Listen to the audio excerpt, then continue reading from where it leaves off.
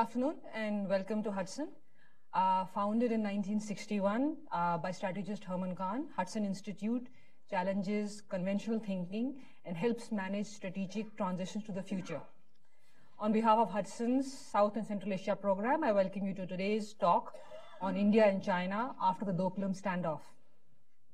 This summer, the two countries were involved in an almost 8-week-long standoff over their 2,000 miles long border. The crisis erupted when India opposed China's attempts to extend a border road through the Doklam plateau.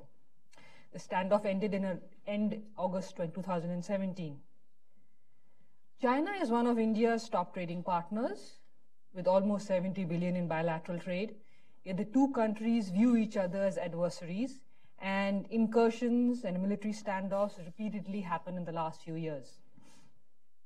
We are privileged that to discuss this, we have with us today Dr. Manoj Joshi, Distinguished Fellow, Observer Research Foundation, New Delhi.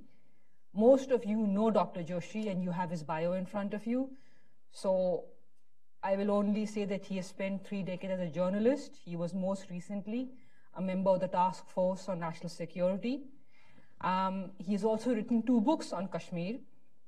Personally, I'm thrilled that Dr. Joshi and I actually share not only the part of the country we come from in India, but that his 2 alma mater, St. Stephen's College and Jawaharlal University, are mine as well. What I was hoping to do was to ask Dr. Joshi to speak for about 15-20 minutes, and then I would use my privilege to ask him a few questions before I open up the floor to the audience. Dr. Joshi. Thank you, Aparna, and great pleasure to be here at Hudson, and especially when my fellow countrywoman is introducing me. We come from a very small neck of woods back in India, and so I feel especially proud that Aparna is introducing me. I'm going to put up 2 maps and later on just to explain. So when I start speaking, don't get, I think it can get a bit bewildering when I give certain details.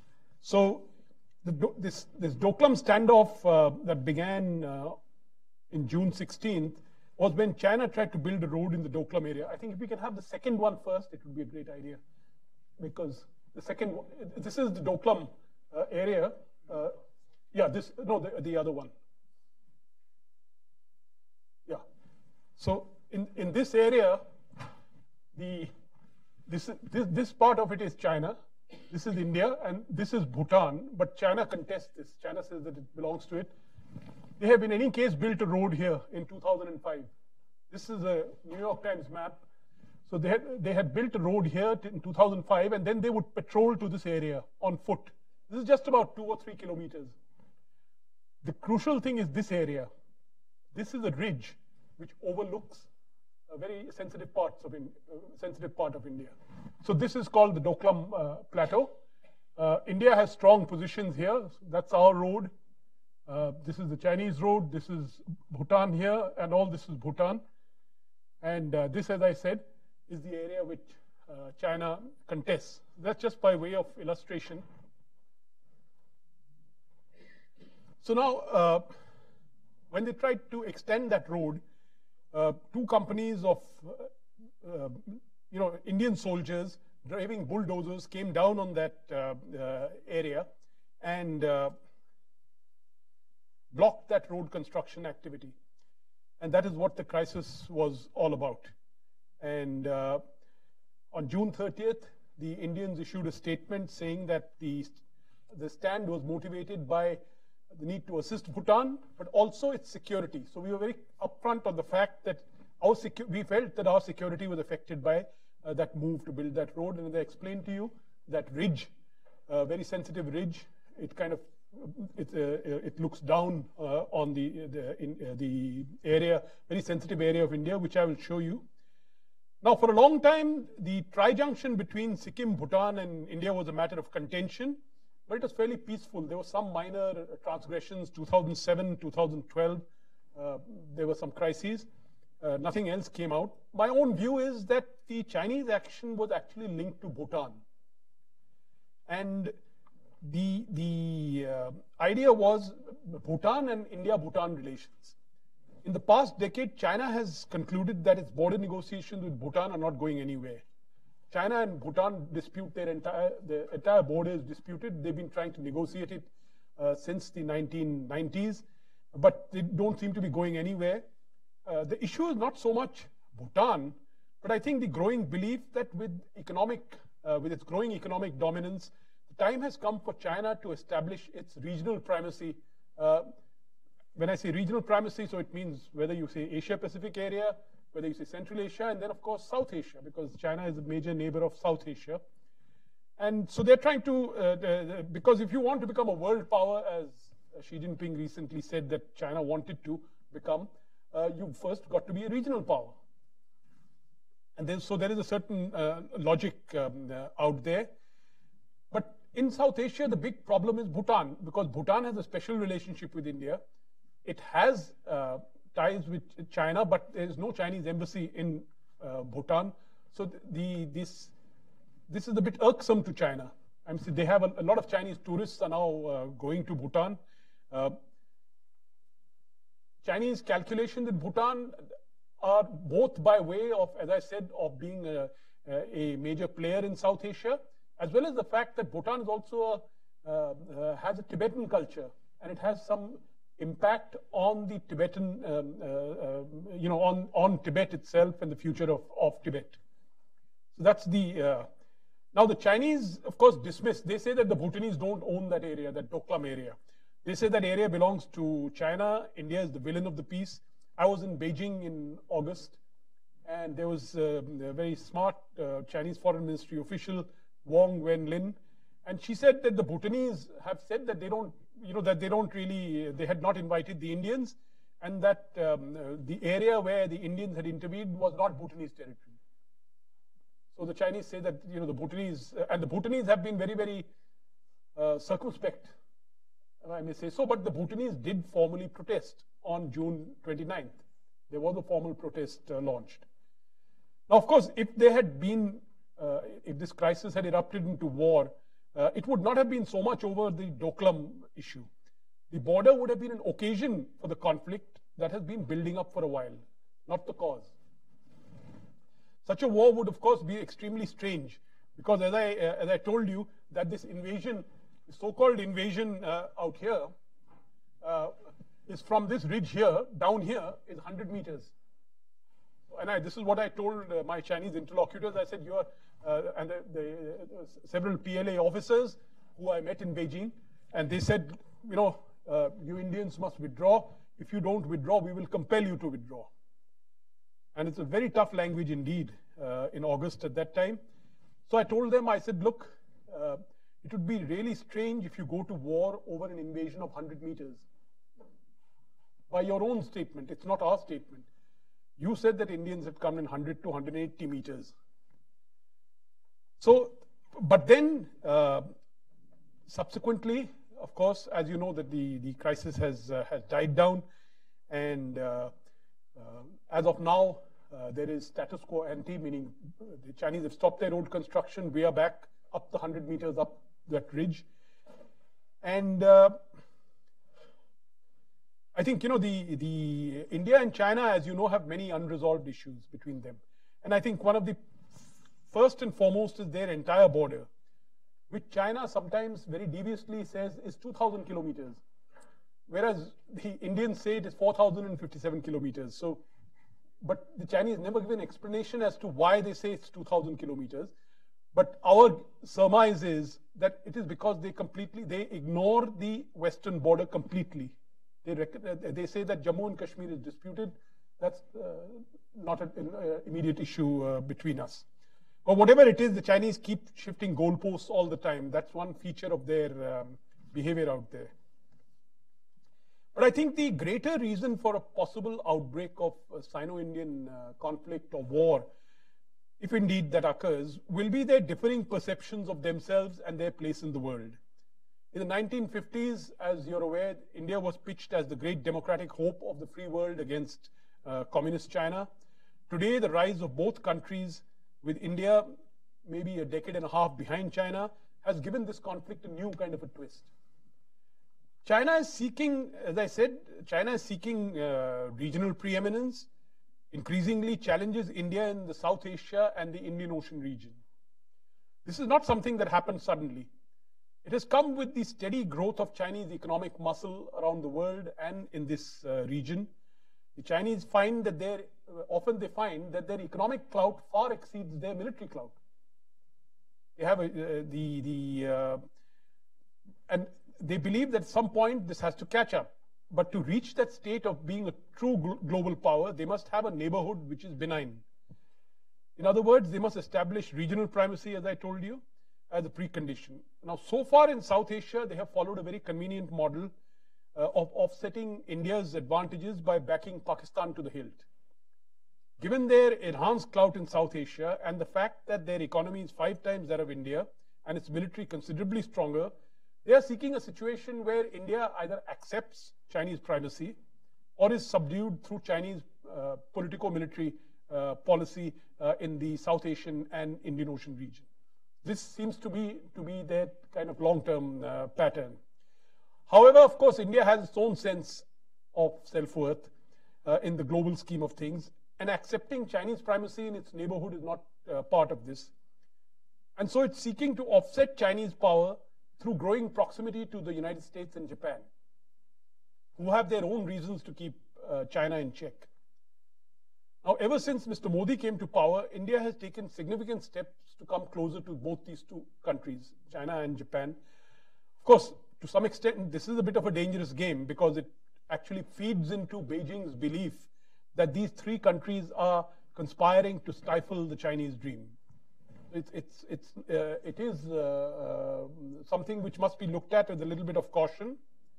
Of course, in India's case, yes, India has maybe sometimes a inflated view of its own place in the world, but India cannot escape the fact that its military modernization remains stuck and its economy is yet to get into the promised high growth path. You need these 2 things if you have to deter China. The Modi government has the political support to make the kind of reforms that could change things, or if things don't work out, that actually pushes us towards the United States, towards a formal alliance maybe with the United States. And as a leading scholar of China and Sino-Indian relations, John Garver, pointed out recently, that it might actually make sense for China to teach India a lesson before China's advantage is eroded. That's what Garver said, meaning this could be a factor in the conflict. Now, of course, what the Doklam crisis has done is that it has torpedoed the work of special representatives who were trying to resolve the Sino-Indian border issue. We don't have the full picture, but there was a consensus on the special representatives had an 18-point consensus through which, if they had been given the political direction, they could have resolved the border issue.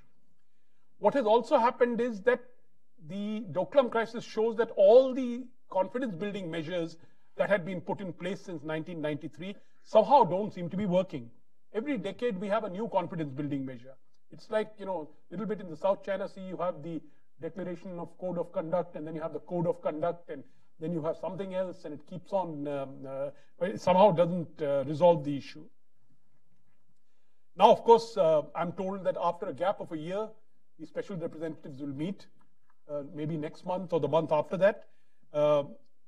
The person who is heading the Chinese side is Yang Jiechi, who has just been elevated to the Politburo and might become the vice premier of China. That means become even more powerful. But the Chinese, despite the fact that it's a very remote area for China, this is an area where the Chinese are focused. And this was best brought out recently. On October 21st, China had its, the Chinese 19th Party Congress ended.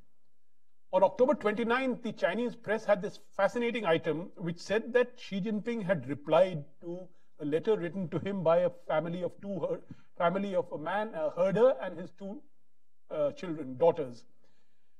And these herders had written to him, congratulating him for the Congress, etc. So Xi Jinping wrote back to them, and this letter was released on October 29th, that I would like to thank you for safeguarding the sovereignty of China, because you're living in this remote area, you're doing a great job, etc., etc. So to me, it appeared like a signal. That it's a signal that the Tibet border is something which is very much in the minds of the Chinese leadership.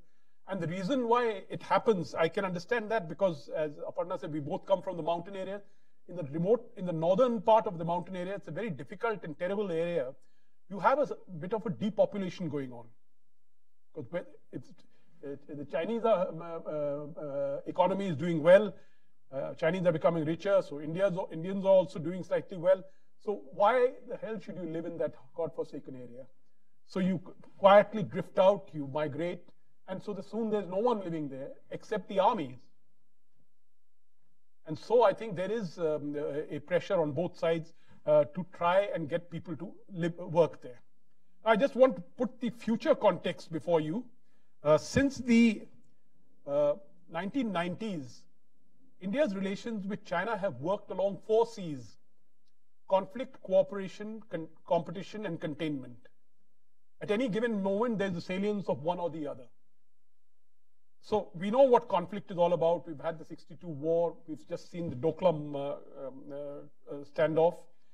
Cooperation is manifested in both India's membership of the Asia Infrastructure Investment Bank, of the BRICS, the so-called BRICS Bank, New Development Bank, India's membership of Shanghai Cooperation Organization. Here we are actually, and many multilateral fora, we are cooperating with China. So the one is conflict, then is cooperation. Competition is for regional influence in the South Asia, Indian Ocean region. Chinese economic clout has already knocked out India from Central Asia. Now Chinese are stepping up their efforts in the South Asian and Indian Ocean region. There are not too many options for India, but closer collaboration with Japan is one of them, and that is happening.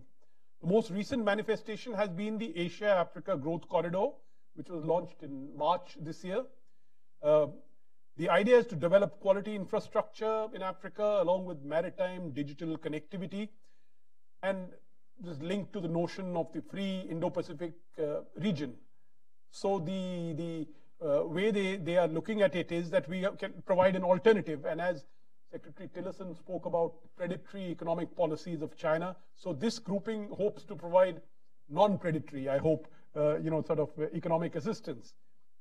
In South Asia, at least, India is blessed by geography, in the sense that if you look at Nepal or Bangladesh or Bhutan, they have very few options other than India, meaning it has nothing to do with me, it has nothing to do with India, it has to do with geography. That so Indians have some leeway out there. Containment, this is the 4th C, is in the minds of both India and China. New Delhi believes that Beijing is seeking to contain it in South Asia, whereas China believes that we are becoming part of a US-led containment strategy in Asia. Now, as I said, Doklam didn't trigger a larger conflict, but the trend line is not heartening, and seems to suggest that we may just end up kicking the can down the road as far as Doklam is concerned. Powerful China may best India. This is what I told the Chinese in Beijing, that you may best us in a military conflict, but I can assure you, if we go down, we'll take you with us. Which means that the Indian dream will go, but so will the Chinese dream, because 2 large countries of our size simply cannot afford to think in terms of maybe skirmishes and things like that, but surely not conflict. Now, from the Indian point of view, what we need to do stares us in the face. First, we need to carry out deep and systematic reform of the armed forces, which has been on the line suggested by the group of ministers in 2002 and the Naresh Chandra Committee in 2012. This will provide the country with the wherewithal to deter a China which has successfully bitten the bullet on military reform. So we started military reform before China, but our reforms seem to be stuck.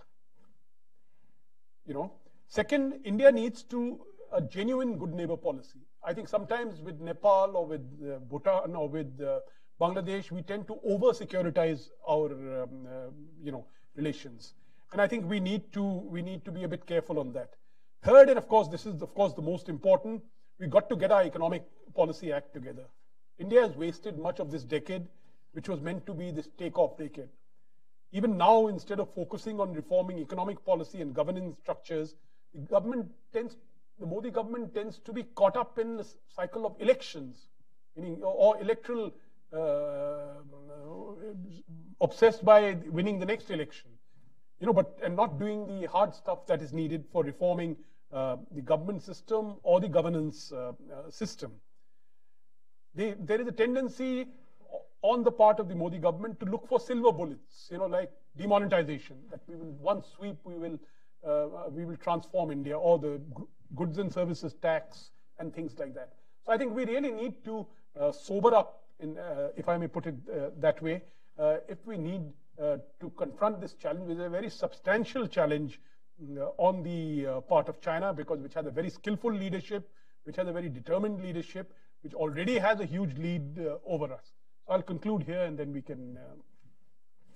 Thank you, Dr. Joshi. I'd really like to draw you out on a few things you said.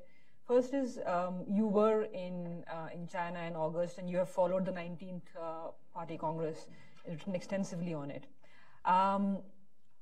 What are some of the key takeaways with respect to how China will behave? You mentioned regional primacy, but if I could ask you to sort of elaborate a little more. I mean, how does China see South Asia playing into it, or South China Sea, or United States? How does it see these countries playing into what it desires in the next 5 to 10 years under President Xi? Well, one is what we have seen in the case of Pakistan. It has become an important part of the Belt and Road Initiative.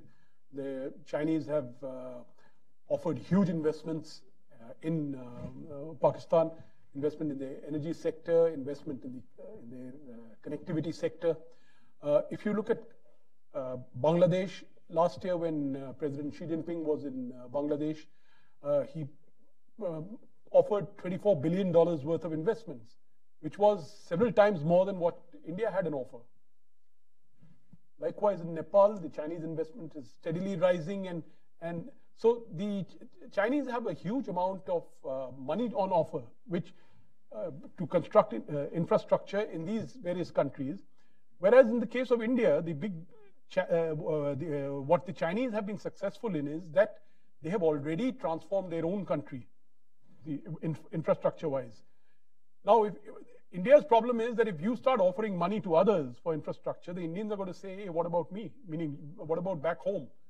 First, you got to do this, and then you're welcome to do that. But as I said, India is trying to partner with Japan. Japan is an important partner for us in many of these areas. And perhaps we can come up with a coherent model. Here, I must say that President Trump was in Asia, and he also spoke of various things. I mean, the newspapers today have him say grand things about that visit. The problem is that America doesn't have money, meaning America has no money to put up. So it's one thing for Mr. Tillerson to say that we oppose predatory financing and things like that. It's quite another thing to say, hey, when the African and Asian countries say, at least the Chinese have built a railroad for me, or a road for me, what do you have in offer? So rhetoric is not enough. There is no substitute. So there must be some kind of a more coherent economic policy answer, in the sense that Trump's visit to Asia had a lot on the security part of it. So he spoke about North Korea, he spoke about appeared to be more muscular in the South China Sea issue, etc. But as far as the economic policy is concerned, it was America first, in the sense he had great deals, $250 billion worth of deals with the Chinese. But that doesn't really solve the problem of the coalition and allies and others who are confronting increasing Chinese assertiveness.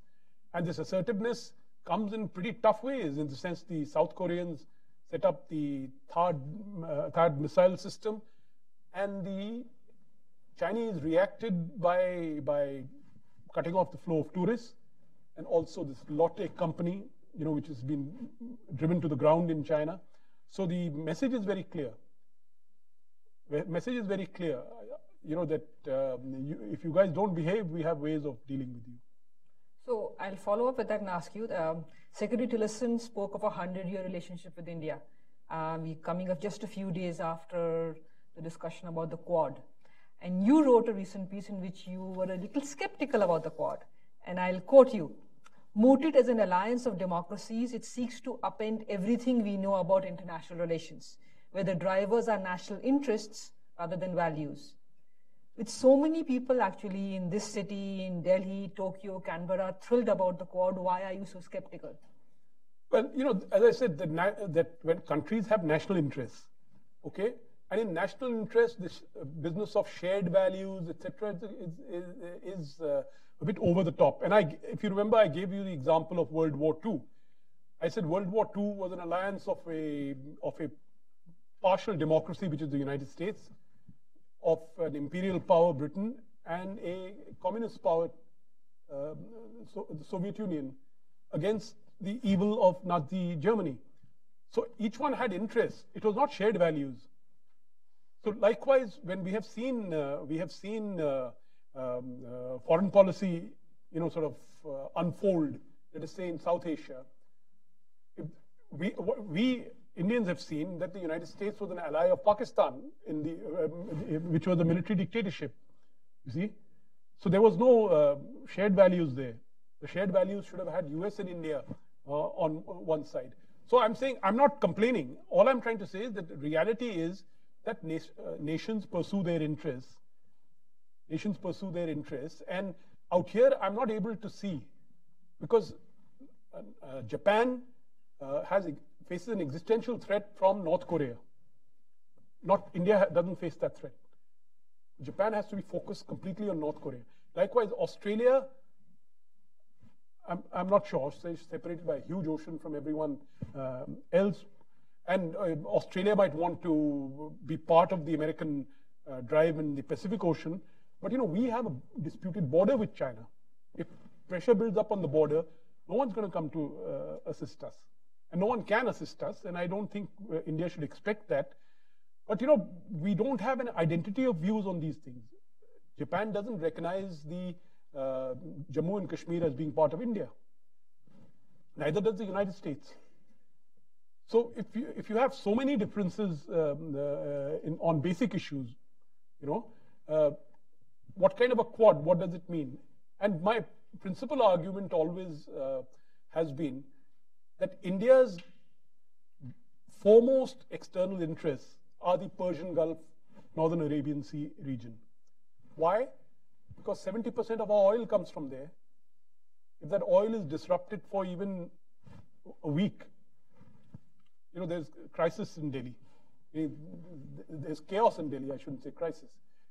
So 70% of our oil comes from the Persian Gulf and the Arabian Sea.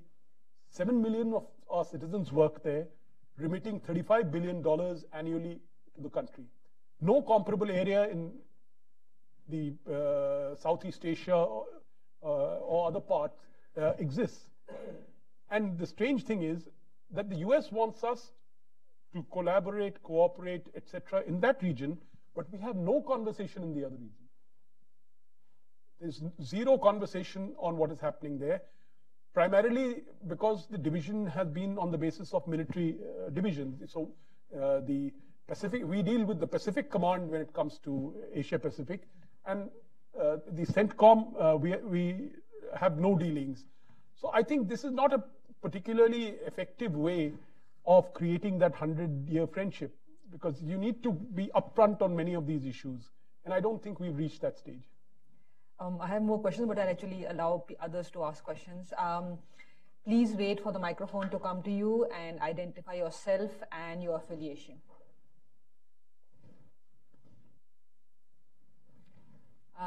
Sagar, Polly, the lady. You may have to tell, because sometimes. Thank you. I'm Polly Nayak. I'm an independent consultant in Washington. And I wanted to ask you to elaborate a little bit, if you would, on what I understood to be your statement that China had already beaten out India in Central Asia. I just came back. Did I understand you correctly? That China was had pushed India out of its options in Central Asia? The reason I'm asking is I just spent a couple of weeks in Central Asia in the 5 independent republics, and my impression was that actually China has its nose in there, but not much more. That a lot of what I am seeing there is actually Russian, including some of the infrastructure building. So I just wanted to ask you to unfold that, if you would, please. I'm just going by the figures we have of investments and aid. So if you look at that, India is not a player anymore. Meaning our investments may not exceed $1 billion in all those states. Chinese are 50 billion, investment and aid, and Chinese own a significant proportion of the national debts of many of those countries. And by the very fact of the pipelines, the 3-4 pipelines, oil and gas pipelines they have built, they have changed the economic face of that area, railroads. But when you point to Russia, it's interesting because the point is the Chinese have been very careful to defer to Russia. But if you recollect that, I think maybe a year and a half or 2 years ago, the Russians in turn said that the Eurasian Economic Union and China will coordinate policy. So the problem is, Russia's problem is the shrinkage of Russia's kind of external ability to, the Russians are very good, they can go and drop bombs in Syria. But I'm not so sure that they have the capacity, to maintain their primacy, as it were, in Central Asia. Meaning, I think that is under siege, primarily because the Chinese have moved in a big way, and this is just the beginning. Meaning, what they are doing in the Kazakhstan-China Xinjiang border, the kind of construction in those areas is quite fascinating. This is just the beginning. No, I certainly take your point, and I'm not, I wouldn't argue any of the points you've made, except to say that culturally Russia's influence is so dominant. And I did see evidence of the tension between Russia and China over agreements that have to do with pipelines, et cetera. But I think there's quite a lot of tension, actually, and that deference hasn't taken any form that is sufficient in the eyes of the Russians. So I just had to bring that up. I do think you're right. Over time, the Chinese are buying Central Asia. Well, no, I don't. My basic point is, Russia has shot itself in the foot, and when it's getting into it is in fairly straitened circumstances for reasons of its own creation, and so right now it's on a defensive mode. For example, by preventing the change of gauge of the railroads. Okay, so you're able to block off. That was the historic Russian strategy. We'll have our own railway gauge, and so the other guy can't come. But if you see what they have done in that Kyrgyz, it takes a train 40 minutes to transfer the containers from a Chinese train onto the Russian train and be off towards the Polish border. So there are some remarkable things happening there. It's true that, you see, when we talk of big powers, China, India, United States, etc., you have to also hand it to the smaller powers who use their tension for their own to their own advantage. I would say whether it is Nepal or whether it's Sri Lanka, in the case of India, whether it is some Central Asian republics, that's fair game. They're there. They say that if the Chinese are willing to come and put in money, who am I to complain? Sakura, right in front. Thanks for your presentation. I have two basic questions. One is from the cultural standpoint of view, is that China or India or Pakistan, do they have a real significant change from their traditional their kind of attitude or family value or ethic value? The second is about the current event about climate change. India and China, do they have a real cooperation or do they fight each other from the standpoint of a renewable energy or non-renewable one? Do they have any competition? India cooperate on climate change and energy, and first is trying to have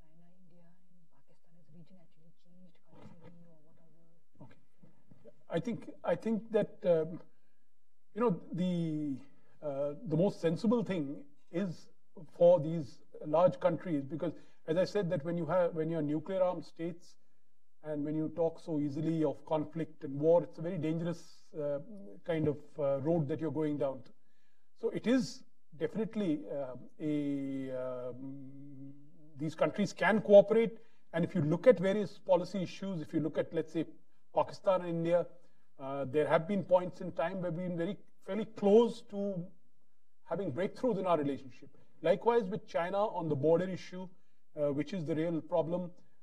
We have been having talks, and we again are pretty close. But there are issues which are more intangible, in the sense when you talk of let's say when a country looks at its future, when it's looking at issues of primacy, hegemony, etc. These are much more difficult to pin down. What is the country's national goal? So if the country, as Xi Jinping says, that China will come to the center stage by 2050. So countries like India worry, meaning if China comes to the center stage, where do we get pushed at that point? So there are, as I said, the intangibles which are more difficult to lay your hands on. But certainly, I think that my own personal view, is that what Xi Jinping also often speaks of, the so-called win-win formulation, is something which needs to be actually win-win, meaning it needs to be actually laid out, and it's possible. It's not impossible. The point is the kind of thinking which realists say, or which defensive realists like Mearsheimer and others say, that there is really no alternative. Great powers will clash. Great powers will. There is a fight for primacy, and so I'm not sure. I'm kind of open in my mind to that. But I certainly think that, for example, in my own country, I have opposed our government's view on the One Belt, One Road. I think that India should take advantage of the Belt and Road Initiative and cherry pick it. Just like others are cherry picking it, they should cherry pick it instead of saying, no, we oppose it. So likewise, I think Pakistan should also, in its own interest, open its economy to the larger South Asian economy. Because Pakistani economy is not going anywhere unless it opens up to the South Asian economy, because South Asia means Afghanistan, India, and this vast region. And in this, the Pakistanis have certain natural advantages, Indians have certain natural advantages. But if Pakistan start thinking that opening up means that I'll be finished, that I'll be destroyed, then it's a bit of a problem. So, but they have, unfortunately, we have been waiting for more than a decade for Pakistan to give India most favored nation status. So despite commitments, it hasn't really come through, because you have a very powerful clique in Pakistan that does not allow that. But if you talk to Pakistani businessmen, they would love to open up and do business with India, because they know they can earn a lot of money out of it.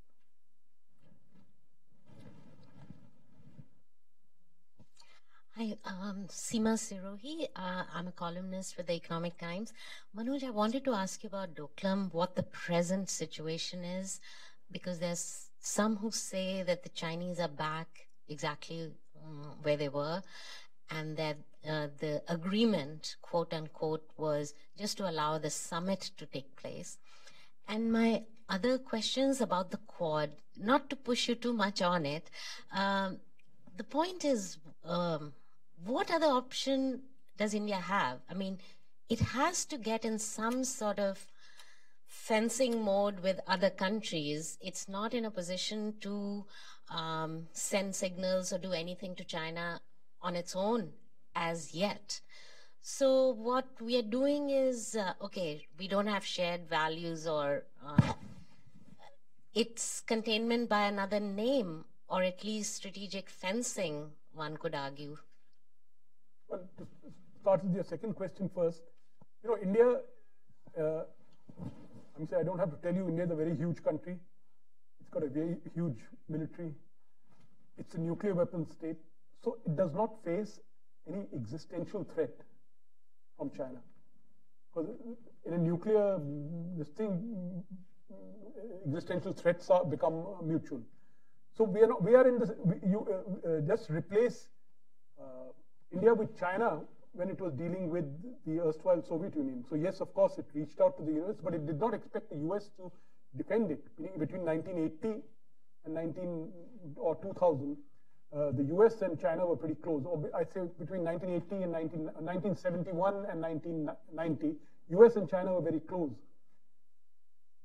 And they were oriented against the erstwhile Soviet Union. But they were not military allies. China did not expect the US to come to its military aid. They didn't need to. They had enough. So likewise, I don't think we need military alliance, with anyone. I think we can take care of ourselves in that in those circumstances. But yes, as I pointed out in my presentation, we have been lackadaisical in reforming our military system. We started off in 2002. We've not reached anywhere.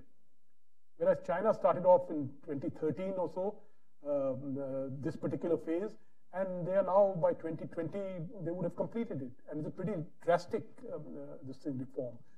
As far as Doklam is concerned, I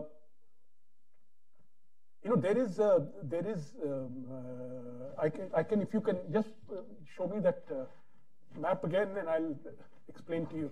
So first of all, I didn't show you this earlier.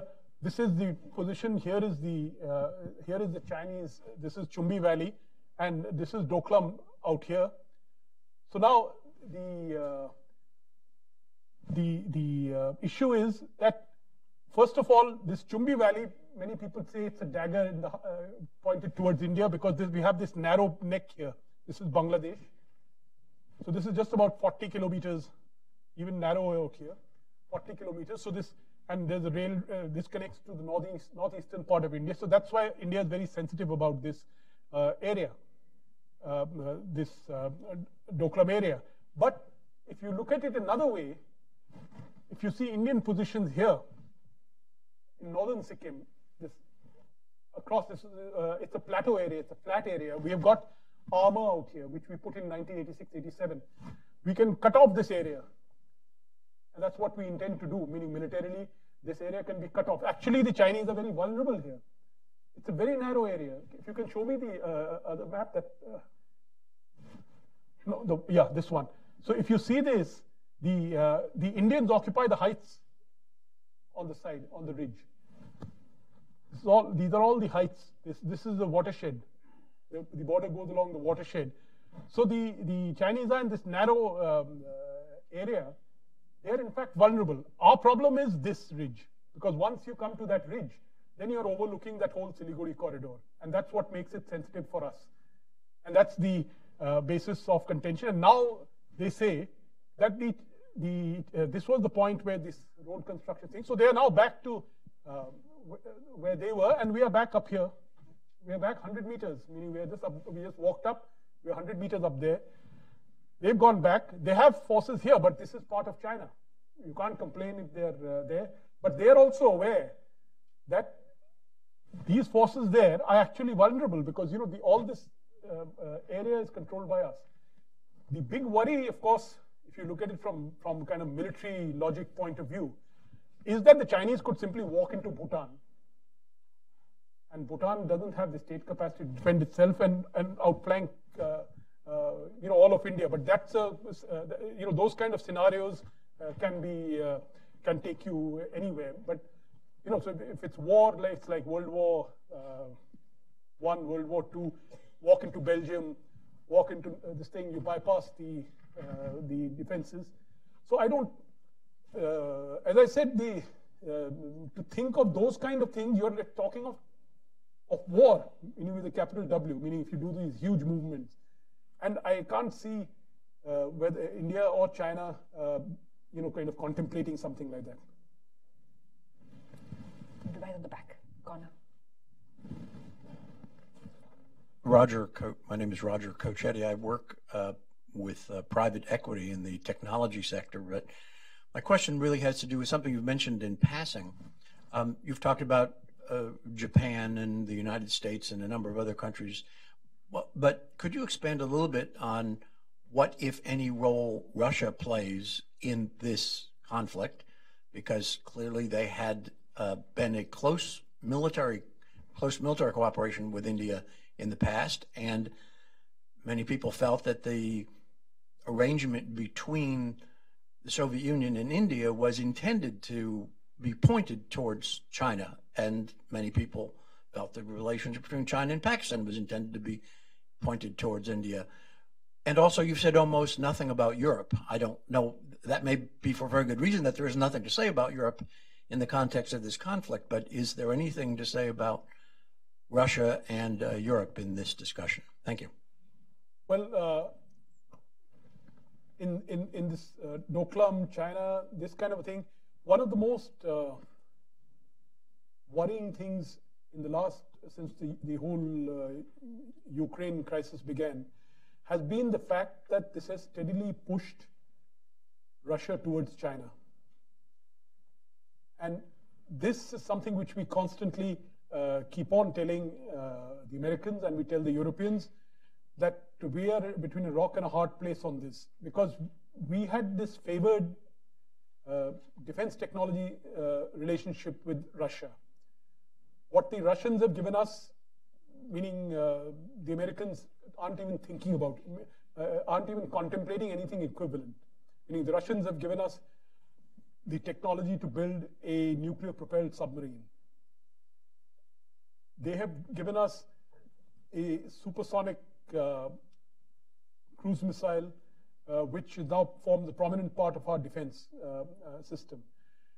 The Sukhoi aircraft, that our principal fighter aircraft, is the Russian version, which is superior to what they've given to the Chinese.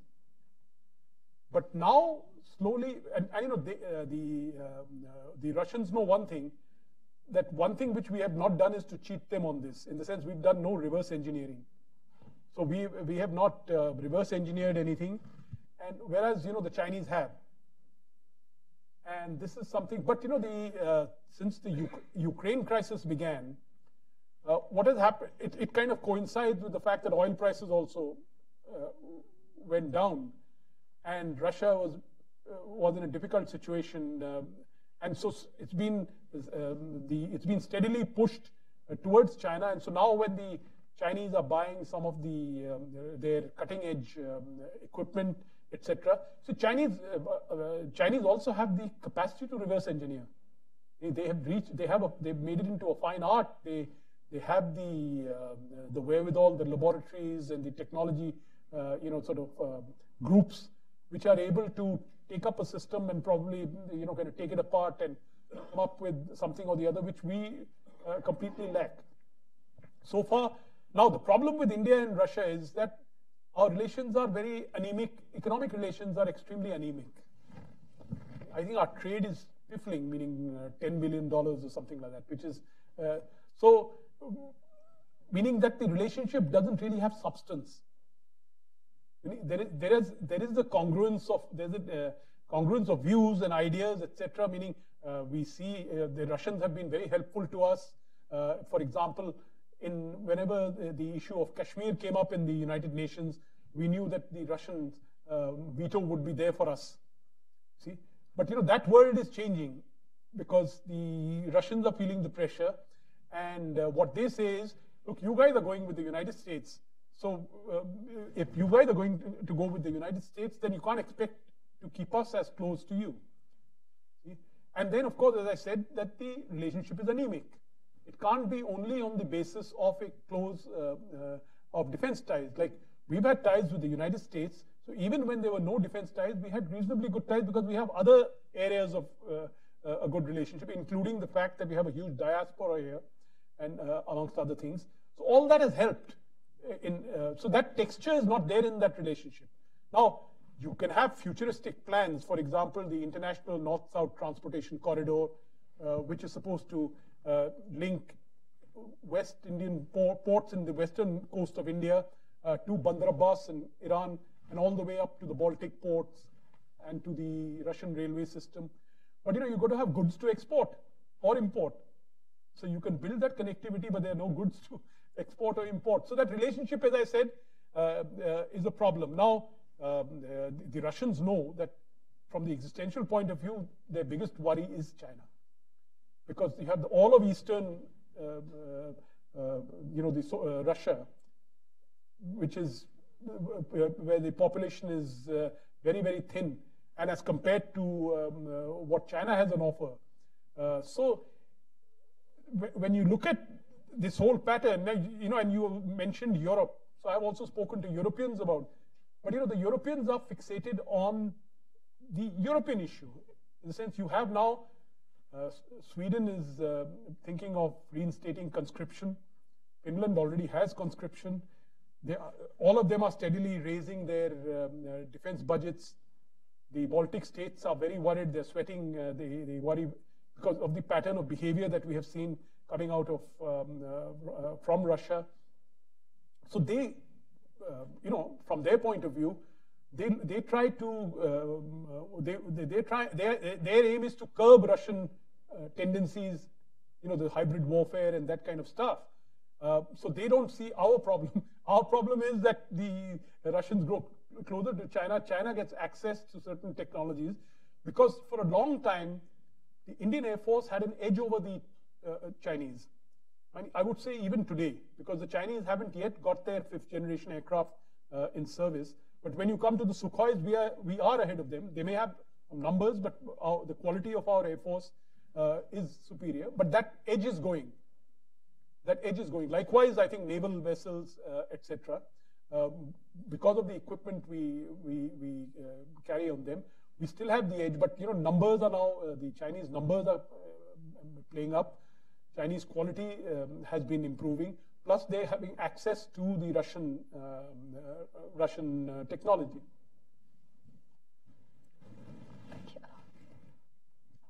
Thank you. My name is Zoe. I'm with Stimson. I was wondering, now that the standoff's been over for a while, do you see any qualitative shift in how Beijing perceives India, especially in terms of Indian resolve?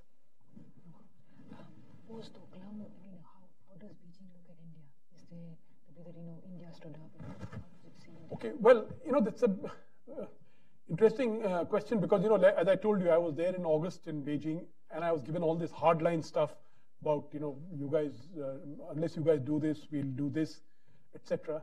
And then suddenly, when the agreement took place, the tone has changed.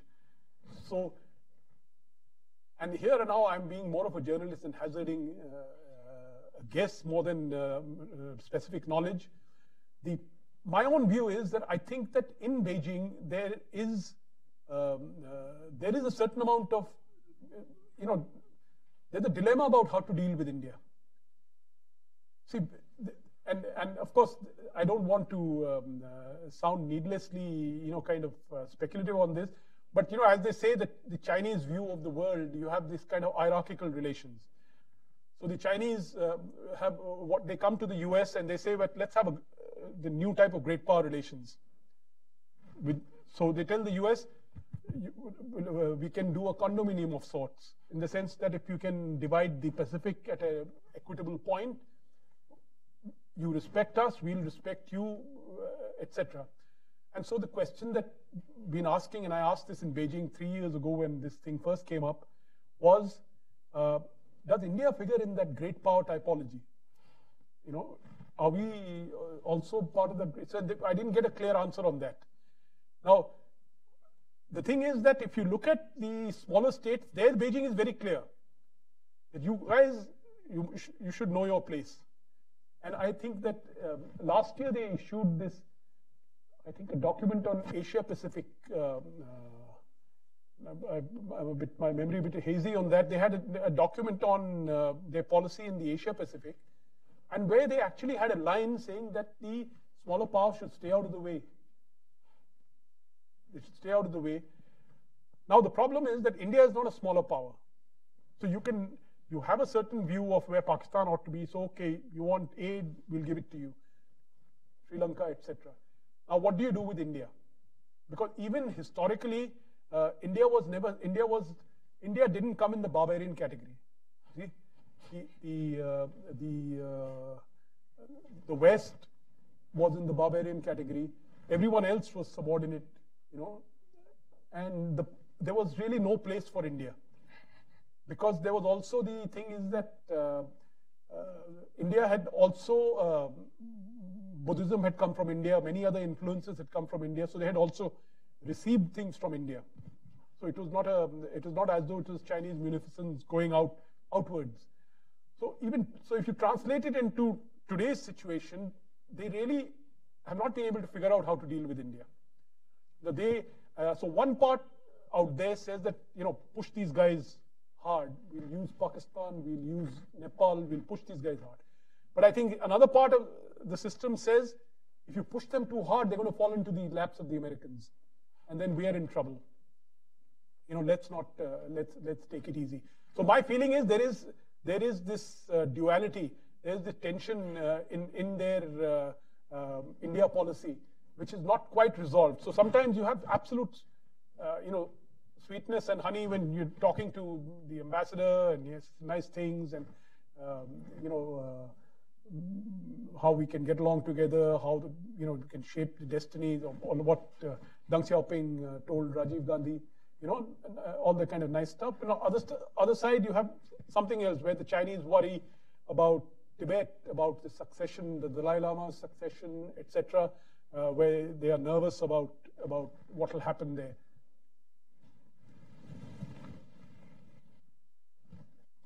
What about moving away from land for a moment to the ocean and the Chinese building a port north of Karachi? Now, they talk about it in the context of the Middle East, but it also has implications for the Indian Ocean and also another neighbor, Sri Lanka. And Sri Lanka is so important to shipping. It may not be appropriate for India to try to get too much closer to Sri Lanka, but is there any other third party in that sort of Australia, New Zealand, Malaysia, somebody because the Chinese do have a big influence in Sri Lanka?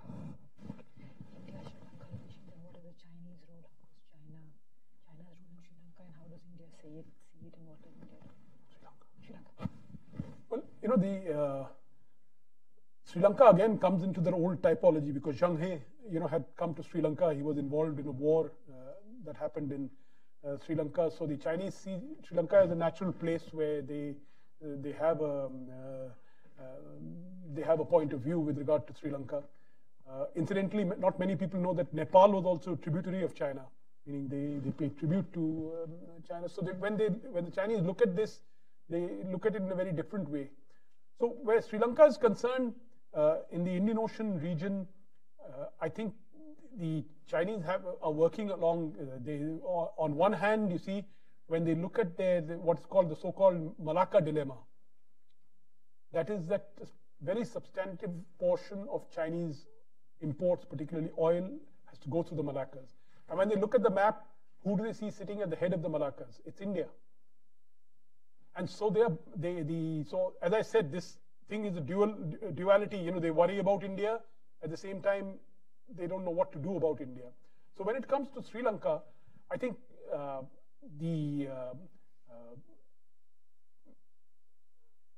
what they started off when they built the port at Hambantota, which incidentally was offered to India before the Chinese took it up. I think they just kind of looked at it in a kind of a mechanical way that, you look at Hambantota and then you look at the world sea lanes, which are going right by Hambantota, very important area. But since Hambantota has opened, no one's going there. And now the airport that the Chinese have built, there's talk that the Indians may take it. Indian company might take it over. But I don't think the Chinese didn't realize that a lot of Sri Lanka's maritime prosperity comes from the fact that it's the transshipment point for Indian cargo. So all the heavy cargo comes in ships to Colombo, transshipped because the point is that Indians in our own way have not built a decent port where we can receive these heavy ships. So Colombo's prosperity depends on India. So periodically, of course, Chinese have these games with their they indirectly threaten Singapore because they have this big development in near Malacca. Malacca, I've forgotten now what project, Malacca Gateway or something project, where they say we'll build another Singapore, and that be the end of Singapore. That or the Isthmus Kra Canal, that's another, So there are all kinds of ideas, but all these ideas stem from a long-term plan that we want to be a long-term plan of primacy. And the thing about the Indian Ocean is that once the Chinese have established their primacy along the first island chain, which again is not it's not as though it's a kind of it will happen. They will move into the Indian Ocean. When they move into the Indian Ocean, they already have substantive presence. At any given time, 15 to 20 ships, Chinese ships, are there in the Indian Ocean. They built their first base in Djibouti. In Gwadar, they have which you can say it's probably a de facto, if not a de jure base in Gwadar. They're also looking for other places where they could establish themselves. It's basically what I said to you earlier, that their economy has expanded hugely, but their military power has not caught up, and they are now trying to make the military power catch up. So in another decade or so, you will see maybe a permanent presence of an aircraft carrier in the Indian Ocean region.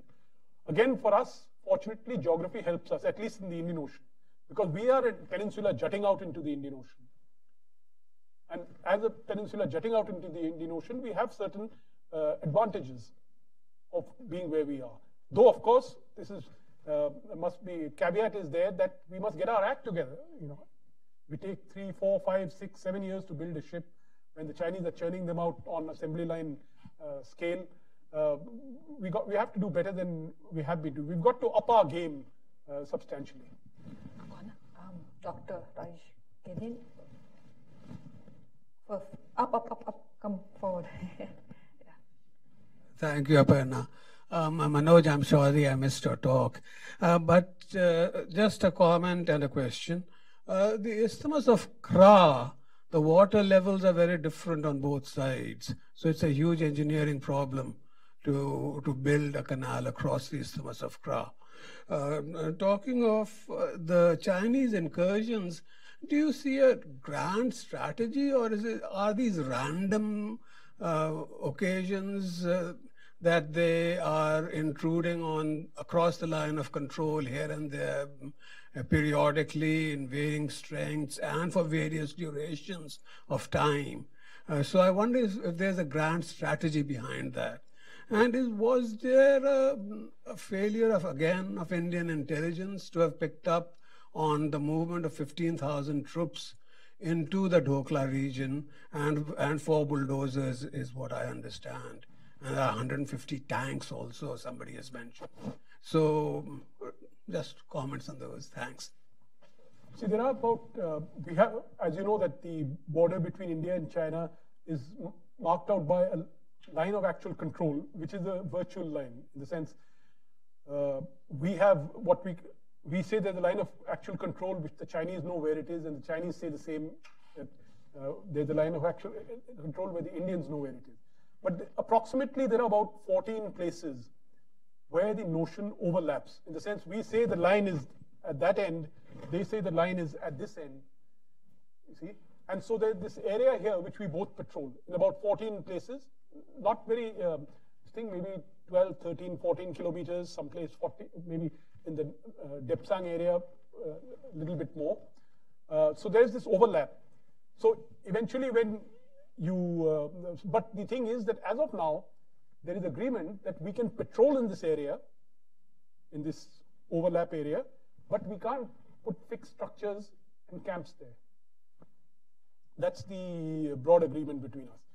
So the 2013 crisis that took place in 2013 was because they came and pitched tents in the middle of that Depsang Plains. And when they pitched tents there, which was changing the rules of the game, which then triggered off that particular crisis. Now the thing is that whether these are random or they are not, you see that Depsang crisis took place about 30 days before Li Keqiang was going to come to Delhi. He was scheduled to come to Delhi. And in fact, curiously enough, all we had to do was to tell the Chinese that if you don't pull out from there, no visit for Li Keqiang. And that, of course, would have been a big loss of face because the Chinese premier's visit is called off.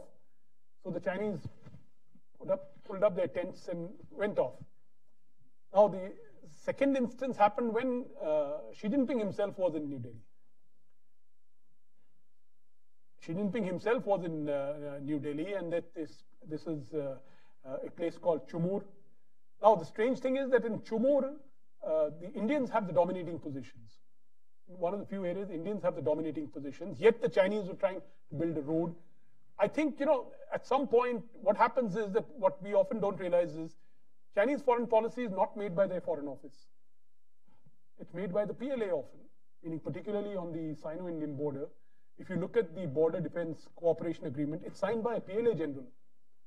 So the policy is often made by the PLA. Now, many people said rogue generals and all that. That's all nonsense. The PLA is very, very, in fact, the officers who were involved there were subsequently promoted, the Chinese officers. So I think there are signals there, though they're very difficult to discern what exactly is China trying to do. Is it China trying to push and say, let's settle, or this is going to continue? Or are they trying to keep the whole border permanently unsettled?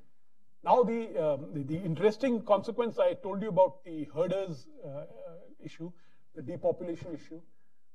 What we are now witnessing in the Sino-Indian border is that, first of all, the Chinese had built their infrastructure in the Tibetan side, very good infrastructure, roads, etc. We are playing catch up. We are still trying to build our roads because our side is much tougher. Our terrain is much worse than the Chinese side. But now we're detecting signs that the Chinese are also building further infrastructure to populate those areas. So they're building multi-storied buildings, etc., where their military formations can live through the year. Otherwise, Chinese, to be very frank, don't go by these figures that say the Chinese have got 30 divisions in Tibet. They actually have 3 brigades, which is about, 15,000 men. As far as the PLA is concerned, PAP may be greater there. They have a big surge capacity because they have the infrastructure. They have a surge capacity to build up forces there. But now it seems that they are also planning to increase the number of forces that they put up on the Sino-Indian border because they are now confronting much stronger Indian forces. See, in the last decade, we have raised 2 new divisions entirely for the Sino-Indian border. Now we are raising another corps, that is 3 divisions plus for the Sino-Indian border. So the Indian defenses have been strengthened to the point where now the Chinese are a bit worried that because for them, Tibet is always a vulnerability. They're worried as to what the Indians could do.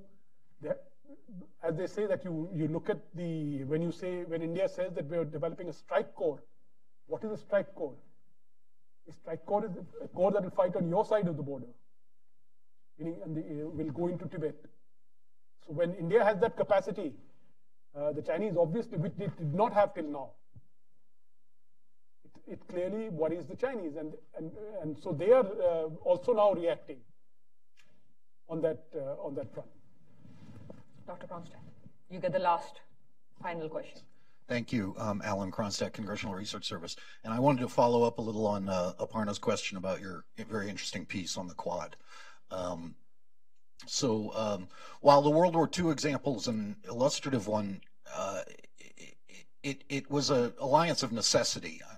And it's worth remembering that the Soviets were treaty allies of the Germans up until mid-1941. But if Chinese troops were on the march, I think there's no problem India, U.S., Australia, say, signing on with Vietnam to fight, a military battle. But now the necessity isn't there, so national governments can be more circumspect, can take a little more time. I've always tended to reject the view that there's fixed interests for countries, that they actually can grow out of values having a conversation with Polly earlier, that values can determine interests to some extent. But let's set aside values and talk, like in the cooperation between the four navies after the tsunami, the 2004 tsunami that afflicted India and Sri Lanka, the Indian Ocean. The governments found out that humanitarian assistance, disaster relief efforts went quite well, could have gone even better if there were better coordination and interoperability. So that was kind of the basis for that. And then a couple of years later, you did have four navies in 2007 conduct joint exercises, mainly on the HADR. But India and Australia both expressed wariness and nervousness about the reactions from China, and India did not want to have anything more than trilateral after that. So you started including, say, ASW, anti-submarine exercises in the Indian Ocean. Clearly, one could argue that it's in the interests of all four countries to have better interoperability when it comes to things like anti-submarine warfare. So in the 10 years since that first Quad exercise, we've seen, as you mentioned, some Djibouti military base for China. China's sending nuclear submarines into the Indian Ocean, Gwadar, Hambantota, et cetera. Set aside the values question. Isn't it in the interests of India to have, to increase its interoperability on the naval scene, maritime security, with what are called like-minded countries? And these countries are like-minded based on perceived interests rather than anything to do with values. So how would you argue against a preference for quadrilateral naval exercises, given this argument? I think, you know, a lot of it rests on our history, in the sense the last 50, 60 years. The experience that we had, the kind of perspective we had, you know, this, we went out through the Cold War as a kind of self-consciously non-aligned, etc. So we are coming from there. And the United States and its current partners are coming from another place. Okay, they went through the Korean War, they went through the Vietnam War, Seattle, the dissolution of Seattle, coming from there. The question is, as you rightly pointed, you know, that we have seen that there are congruences. HADR was definitely one of them. The difficulties, you know, often arise in a different way, in the sense that, you know, when you use the word interoperability, that causes us a huge amount of nervousness. You know, so in fact, in that recent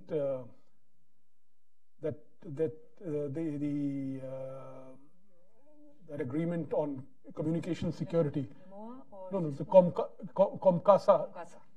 So COMCASA has a changed version of what used to be the interoperability thing. So they've, because the Indians were nervous about, so they have changed the terminology. I've forgotten exactly the whole agreement. So let me put the thing the other way around, in the sense, yes, because of Indian failure to maintain, to keep it, to get into the high growth path economically, and to reform its military, and to modernize its military, you know, it is now in a situation where it needs external friends, okay, to balance China.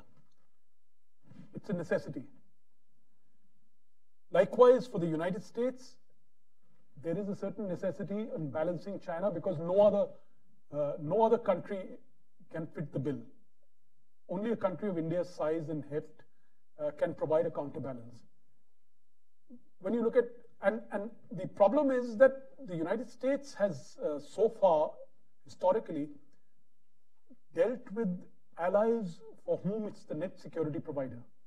Whether it is Japan, whether it is Australia, whether it is United Kingdom, all these countries depend on the United States for its security, for their security. India is one country which it's not dependent and doesn't want to be dependent on the United States for its security. So what is India seeking? India is seeking more of a partnership. Now the question is of fixing the model. Because you see, it's one thing to have, to be a junior partner, junior ally, which Japan and Australia are, to be very frank. They are junior allies. They're not, and India doesn't want to be in that position politically. But as I said, I also acknowledge the fact that India needs something from the United States. And of course, then beyond that is the question of trying to shape common interests. And I think we have a common interest. And this is why I gave the example of the Persian Gulf and Northern Arabian Sea area. We have a common interest in stability in the area. Just 2 years ago, we had to rescue citizens from Yemen. Even today, if you look at the situation, there are parts of it could blow up anytime. And we have citizens all over the place there. Yet we have zero conversation. So we can't have a kind of a schizophrenic relationship. Meaning if there are issues, if there are naval issues, we can't say, no, let's not go into that area. We keep an eye only on this area. So I think that we need this continuous conversation in this. And that's why I said that if you're doing HEDR, you can't restrict HEDR just to the PACOM area. Surely it could also take place in the CENTCOM area. So this division of CENTCOM, PACOM is something which I think is very negative. Because if we are going to have, if we are talking of this new relationship between India and the United States, these are issues which we must address with some, with some degree of attention. Because we are talking of a new South Asia policy.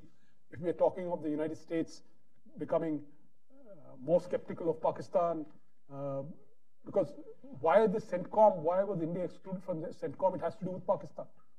The United States didn't want the two in the same setup. So it's a work in progress. But as I said, there are also fundamental issues. And as I said, one of the issues was the nature of the relationship. So the interoperability, etc. There's no doubt that they're very useful. Like interoperability in communications. Like we have bought the United States the P-8I aircraft, but we are not able to get the best out of them in terms of dealing with the US. Now, it is, for example, we get information from the US on Chinese submarine movements. Okay, we are getting information from the US on Chinese submarine movements, but that information cannot have that same kind of vibrancy because it's not direct information. It has to be filtered through the various commands because our P-8Is are not going to being able to speak to the P-8As of that the US operates. So we've taken a step in a direction, but we have to work out the terms of engagement. And what India is saying is that our terms of engagement cannot be the same as the terms of engagement you've had with countries for whom you are the net security provider. Our terms of engagement have to be different. And I think the US also should not object because in the sense we are not asking the US to come and,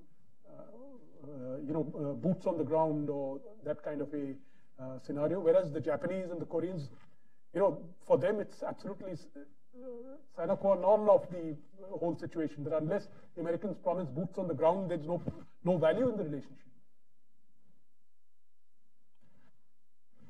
On that note, we will end today's discussion. Thank you, Dr. Joshi. Thank you to everybody who came today and who's watching online. Thank you.